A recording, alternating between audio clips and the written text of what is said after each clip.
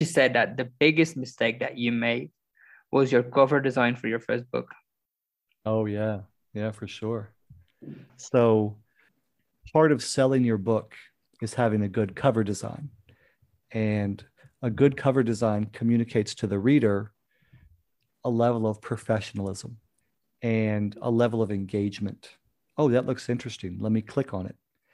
And it's not only that you need to have an engaging cover design, it's that you need to have an engaging cover design that looks good as a thumbnail.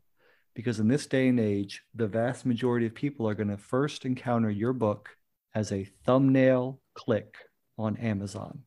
So the very first thing they're going to see, the very first decision a potential buyer of your book is going to make is, okay, Amazon's showing me a whole screen of books in the cozy mystery genre, or Amazon is showing me a strip of books. People who bought this book also bought this book, and your book is showing up there. So you want your cover design to be eye-catching as a thumbnail, not just as a blown up life-size cover. And then obviously people will click on your cover design, hopefully. And the next thing they're going to do is read the little description. And the first thing that you should have are blurbs. So Yeah. the first thing they're going to do is see the blurbs. Oh, okay. A couple people in this genre said this is a good book. Now, the third thing the potential buyer is going to do is download the free sample.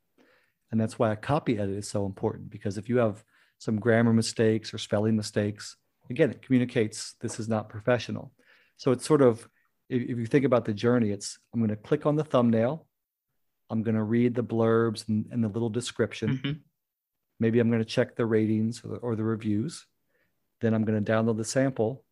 And if all of those things fit, now I'm going to buy this book for $2.99 or $4.99 or $9.99 or what, 99 cents, whatever the price is.